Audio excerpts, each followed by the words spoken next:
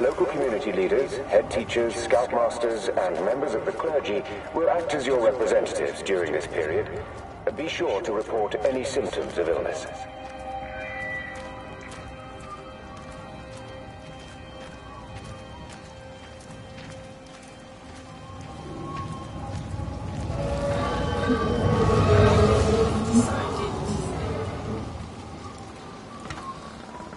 I found another dead bird over at the swimming pool.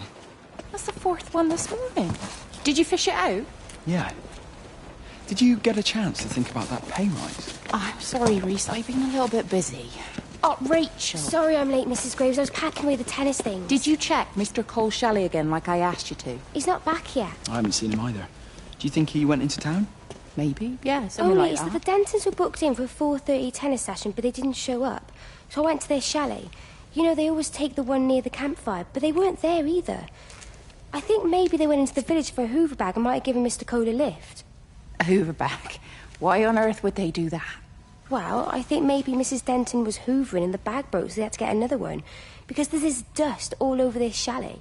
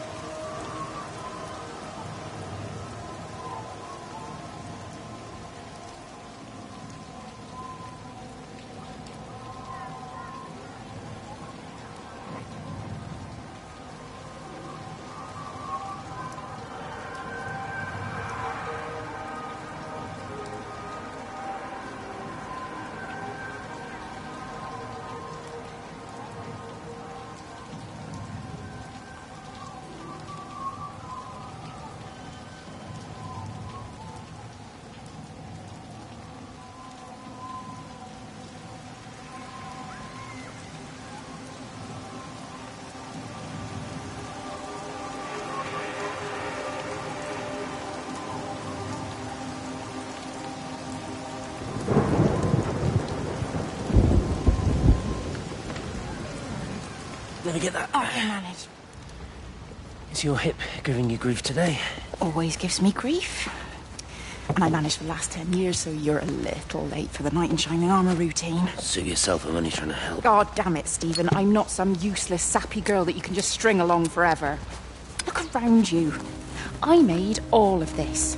I built it on my own when everyone else had written me off as some poor little cripple. You know that's not how I see you. Well, you weren't there, were you? No. You'd given up on me long before the accident. What do you want from me, Lizzie? I love you. I'll do anything. Anything except tell Kate? I thought not. I love you too, but sometimes I think you just say what you think everyone else wants to hear.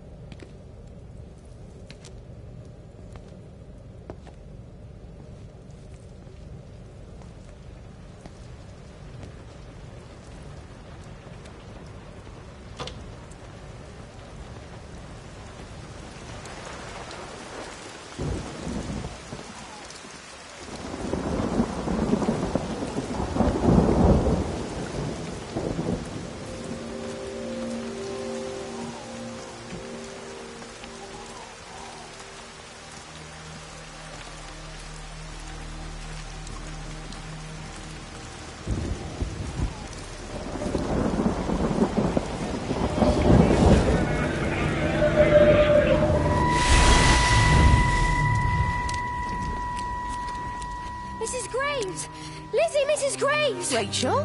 Hey, what on earth's going on? It's been awful. The thunder and the lightning and all the power went out and everyone was in the hall, so I told them all to stay put. And then Sean Davis said he wasn't going to be told what to do by a stupid bloody girl and went out for a cigarette. And then didn't come back. And then Di, she went out after him and she didn't come back either. Where's Dylan? Was he with Sean and Di? No, I'd be looking after him. Do you think they'll come back? I don't know, Rachel. I don't care what anyone thinks. I just know if he was my baby, I could never leave him. Even if the whole world was coming to an end, I'd make sure he came first. You'd be a good mum, Rachel. Oh, don't worry. It's fine. Go back inside and tell everyone that they're doing a great job. A really wonderful job. I just got a few things to finish up here, and then I'll come in and join you. Right. Go on.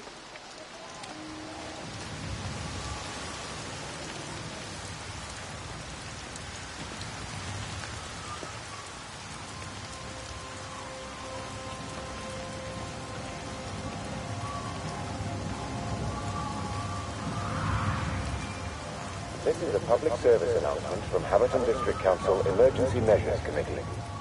Road and rail closures are being implemented to help contain the outbreak of influenza. Please remain calm and indoors. Local community leaders, head teachers, scoutmasters, and members of the clergy will act as your representatives during this period. Be sure to report any symptoms of illness.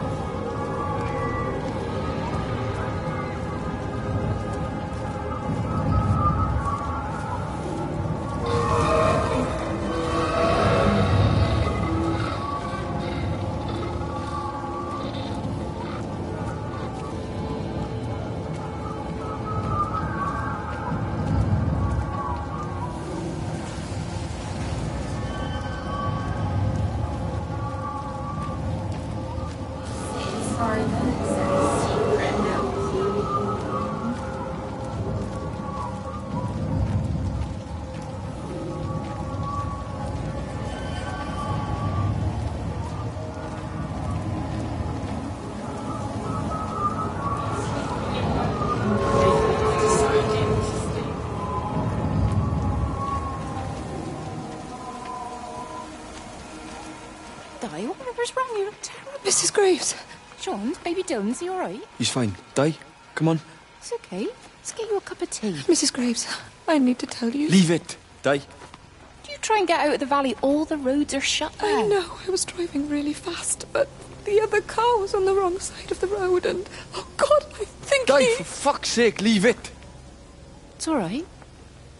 Hey, you're all right. Sean's all right. Baby Dylan's all right. That is what matters.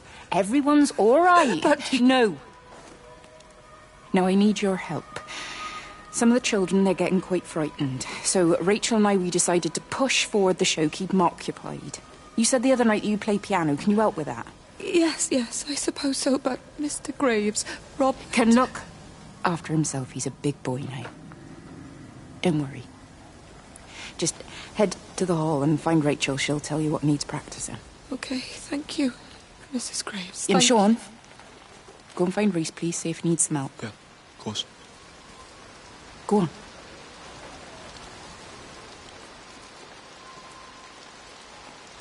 Oh, Robert.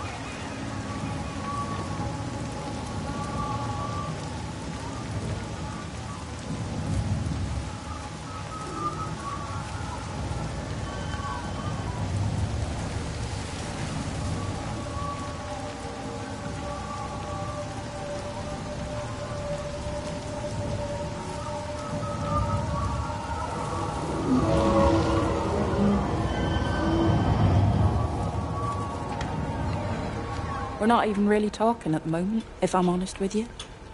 I've been sleeping in one of the empty chalets. Otherwise, we just sit there in silence. And then he goes off and pretends he's not drinking from one of his secret little stashes. And I pretend I ain't noticed. And then when we go to bed, it's all I can do not to scream. I don't know why we're still together. Except I do. Still love him. You remind me of Mary when she was your age. If we'd had a daughter, I'd have been proud if she'd turned out like you. You don't have to say that. Just talk to Robert. Tell him you know he's drinking again. You two can work it out together. I know you can. I wish I had your faith. I just don't want to be the person who stayed because they were afraid to move. I know you can't dwell on the past. I know that, but sometimes you do just think, don't you? What if the accident hadn't happened? I could have been anywhere right now, rather than stuck here rehearsing Peter Bloody Pan and fixing tumble dryers for the umpteenth time. Oh! Frank, you are an angel. Don't be daft. You're still young, Lizzie. You got plenty of time to be whoever you want to be. Just don't keep using that leg of yours, or that husband, as an excuse.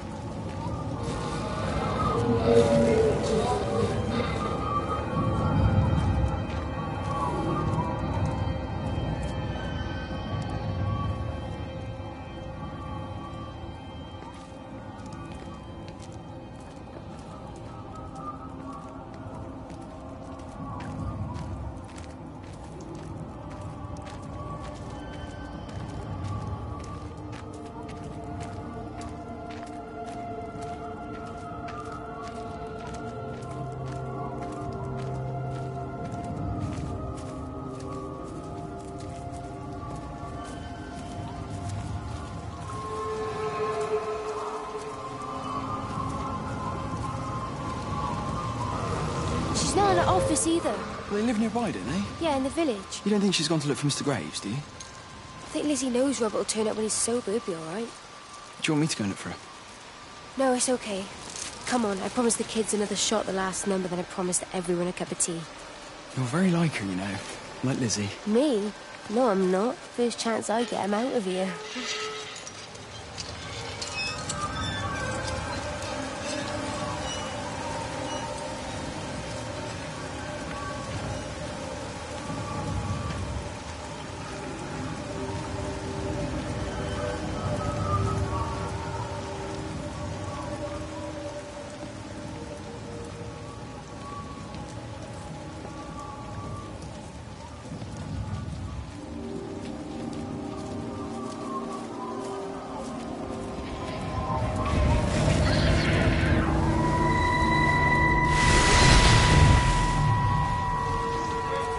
Hello, Catherine. It's Kate.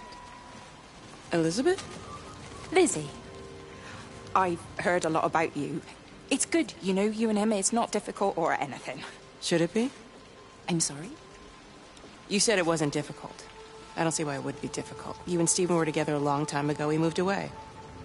It certainly isn't difficult for me. I'm sorry. I didn't mean to offend you or... I'm not offended. Listen, Elizabeth... Lizzie, please. Lizzie. Right. You seem like an okay type of person. And I'm not trying to be rude, I promise. But let's try and be realistic here, huh? Let's, try and do our best. It's a British thing, right? Yeah, yeah. I suppose it is. We'll do our best then.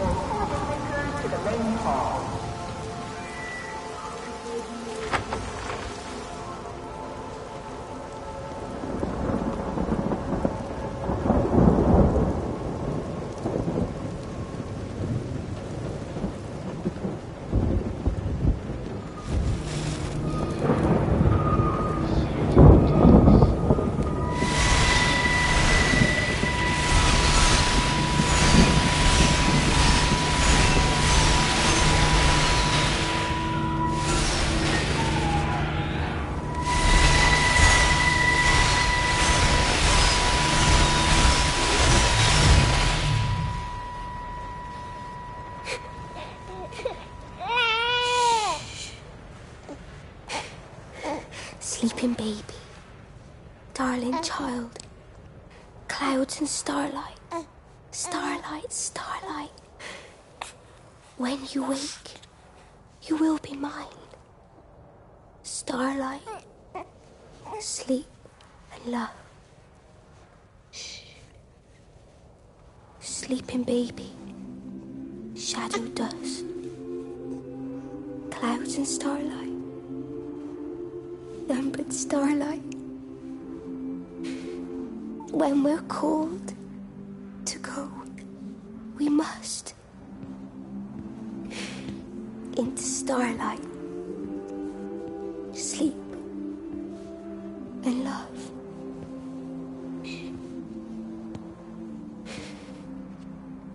Is he asleep?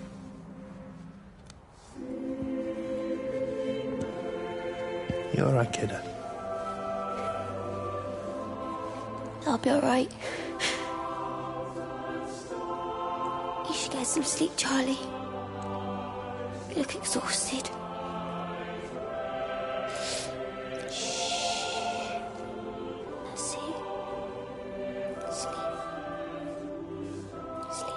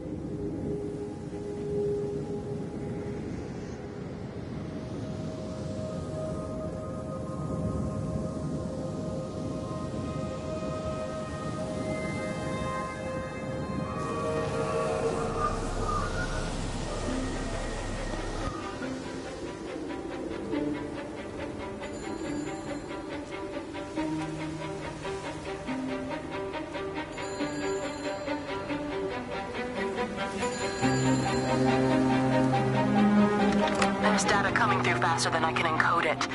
I've already lost 2 processors. They keep burning out. Please, I love you. You need to get out of there. It's not safe. I need you, Stephen. I need you here. I can open the gate manually. I can let you in. It's too dangerous. You don't understand what's happening No, out here. you don't understand. We can solve this. We can find a way. I just need more power. I need to amplify the signal, and I can't do it on my own. You saw the opportunity.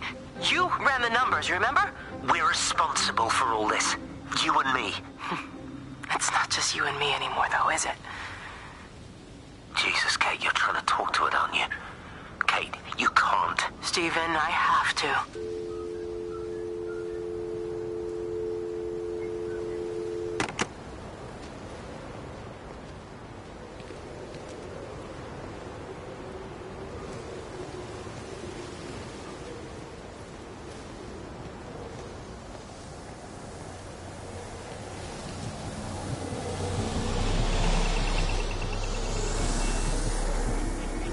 It's completely dead. It won't start. It's only a short walk to the camp. I think we should split up. You go and fetch Rachel. I'll go back to the village and find Evie. I don't think we should split up. I don't want to either, Charlie, but we've got to. I'll meet you back at my house later on, okay? We can talk properly then. Why won't you tell me what happened? No, actually, you should stay at the camp tonight. Come and find me in the morning. Bring Rachel back. She's going to need her mother. Meg. Just take care of her. Meg! What is it, Charlie? Nothing. Just be careful, that's all. I will, I promise. You as well. I'll see you later on.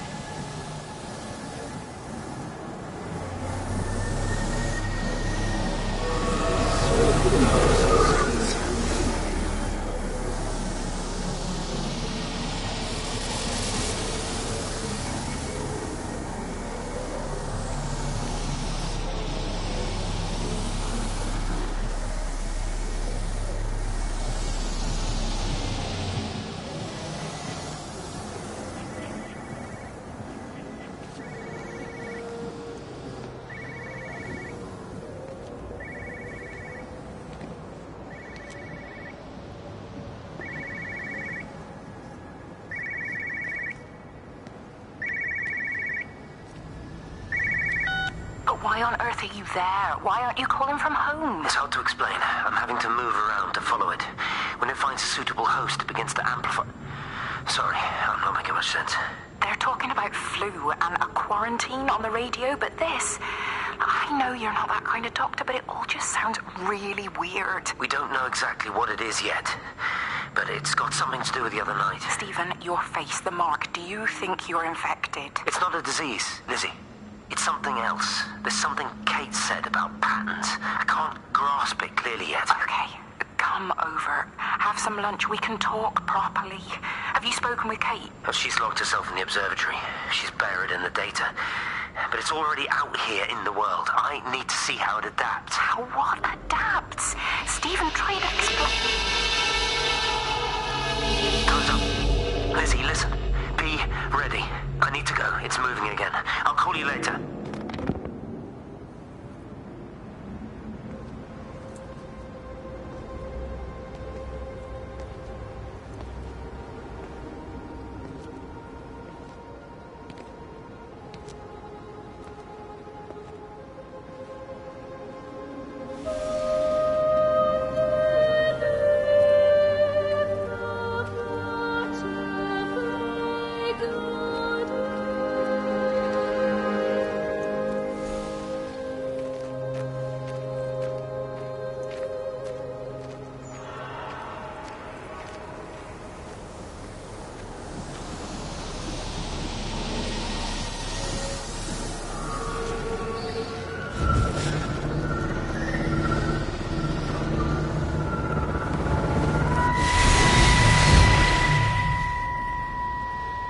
Do you think she'll like it? It's in an awful state, Stephen. I don't think It'll be an she'll... adventure. It'll mean putting down roots here, maybe a family.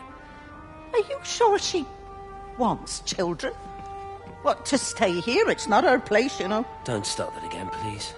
I mean, she's ambitious, love, and she's, well, older. She's not going to want to stay cooped up at home looking after the kids. Is that how you felt about me? Oh, stop it, Stephen. That's not what I meant, and you know it. I'm just saying you should make a choice. If it's a family you want, well, you know how much Lizzie wants a family. Jesus, Mum, I didn't come here for marriage guidance. I just asked what you thought about a fucking house. Stephen Appleton language! Sorry, it's just that you have to understand. Kate is the most brilliant, extraordinary, wonderful person I've ever known. She's like no one else.